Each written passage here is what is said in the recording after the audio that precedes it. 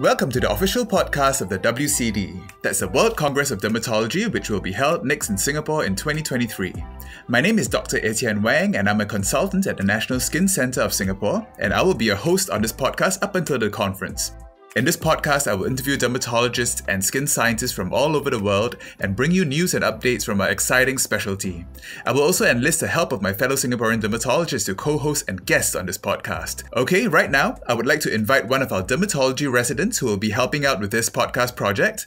Hello, Shashan. Could you please introduce yourself? Hi. Thanks, Dr. Etienne, and thanks for having me on this podcast. So I'm Sachin, one of the second-year dermatology residents, and I'm very excited to be here on this podcast today. Well, good to hear that. What is the general feeling among the residents and trainees about the upcoming WCD?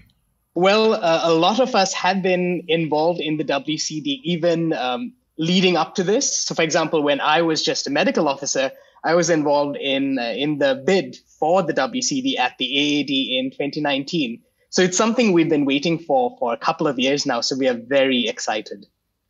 I can imagine. All right. I believe you have an interesting piece of dermatology news for me today. Let's have it. Yes. So definitely it's a very exciting time to be a doctor these days with the COVID pandemic going on. Things are changing rapidly with new vaccines, new strains. And one thing in particular that is interesting as a dermatologist living in the time of a pandemic is all the cutaneous manifestations, not just of COVID, but also following the COVID vaccination. Even last year, we heard about various manifestations ranging from vasculitis to urticaria. But more and more recently, we've had patients coming to our clinics with rashes that have either started or worsened after the COVID vaccine. Yes, I can attest that I have seen several cases almost daily for this. It's very, very interesting. What do you think has been the main problem with these COVID vaccine-related rashes? I think one of the main problems is broadly there have been two groups of patients that at least I have seen in clinic. One is those patients who've had pre-existing dermatological conditions, for example, psoriasis or eczema, who were hesitant to begin with about getting the vaccine. And then they come to our clinic with worsening of their existing conditions.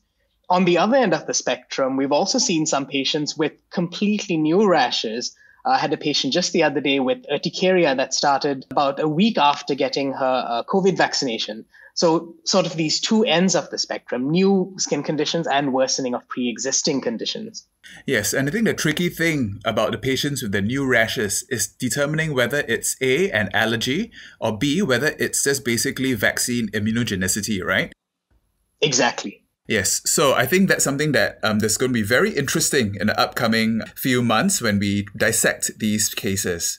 Well, speaking about the pandemic, I'm going to be talking next to Professor Roy Chan, who's the president of the WCD committee. And I think he's got a lot of interesting things to tell us about planning a conference during the pandemic. Great. Waiting to hear about that too.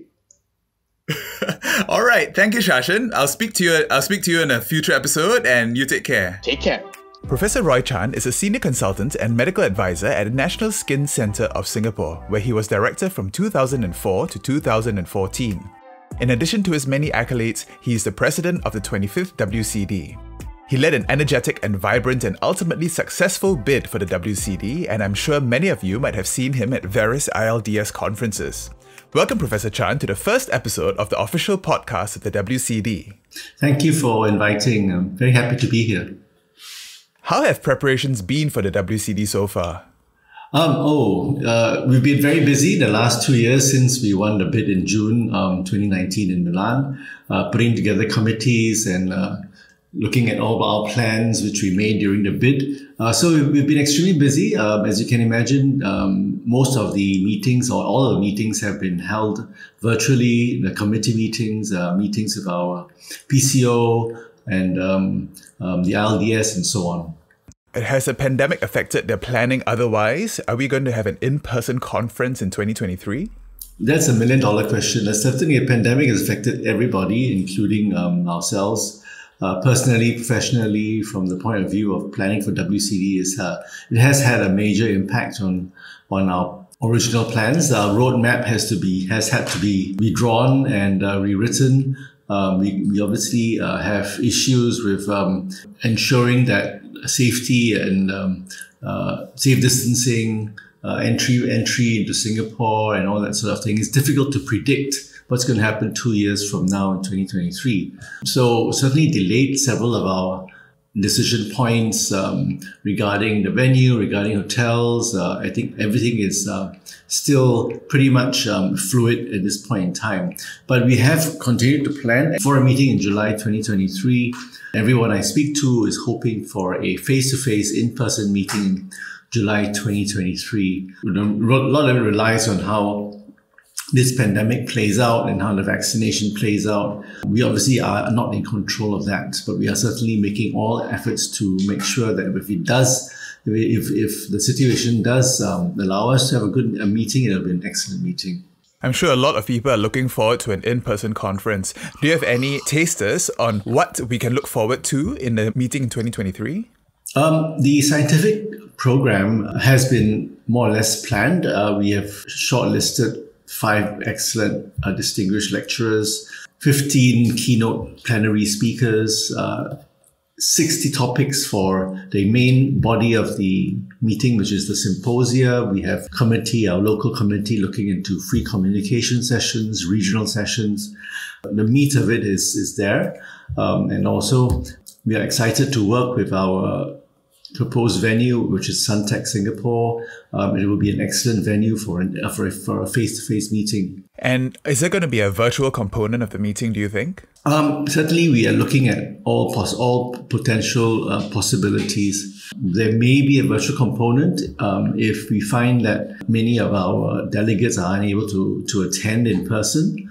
So we're looking at a hybrid conference as well as a all face-to-face conference as well as a all virtual conference. So lots of alternative plans have to be drawn up. This is the first time in a very long time that the WCD is in this part of the world. What can people look forward to that is specific to a regional conference such as this? It is a global conference, the World Congress after all. It's never been to this part of the world actually. It's never been to Southeast Asia or even South Asia. It's certainly been to Northeast Asia, to Tokyo and to Seoul, and never to somewhere in the tropics. So it'll be a first tropical WCD. As we know, Singapore is right in the middle of Southeast Asia, right, and a very good melting pot. It's a real melting pot for cultures and cuisines and people from various parts of the Asian continent. So I think that the flavor will be quite different from anything else because of the amalgamation of variety of cultures and peoples. So that will be very exciting for us to present to our delegates the local flavor and the Southeast Asian flavor. Yes, and I think our skin research in Singapore has a program for tropical dermatology. Is that going to be a significant portion of the scientific program? There will definitely be sessions on tropical dermatology, and obviously not just Southeast Asian, but tropical dermatology from Africa, from Latin America, and other places. There will be several sessions on tropical dermatology, yes. Wow, that sounds very exciting. Okay, thank you, Prof Chan, for joining me on this first episode of the official podcast of the WCD, and we look forward to talking to you again, maybe in another episode. Thank you for the interview. I hope that this podcast continues to attract more and more listeners, because I think it's an excellent way of disseminating information, not just of the WCD, but of dermatology in general. Thank you. Yes, thank you. Bye. Bye. Thank you for joining us for this first episode of the official podcast of the WCD. Don't forget to follow us on Facebook, Instagram at WCD 2023 Singapore, and check out the WCD website, wcd2023singapore.org, for more updates and content on the WCD. Until next time, stay safe and use sunblock.